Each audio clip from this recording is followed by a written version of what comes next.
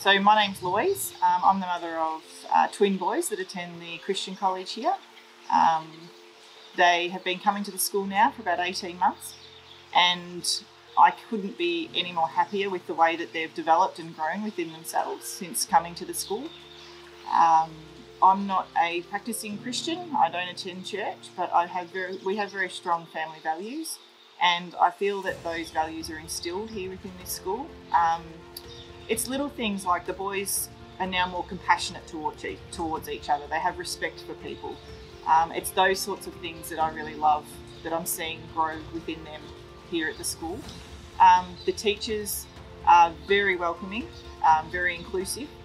I try and be as part of the school as much as I can, in whatever I can through Parents and Friends Committee, going on the school excursions to help out. And, it's just a real family type feeling around the school here, and that's what I love. It's small yet big enough that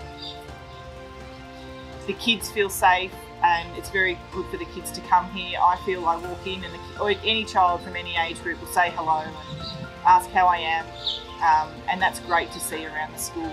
I love how the older kids just go up to my kids and say g'day and give them high five. You don't see that in many schools, so I really love that about this school.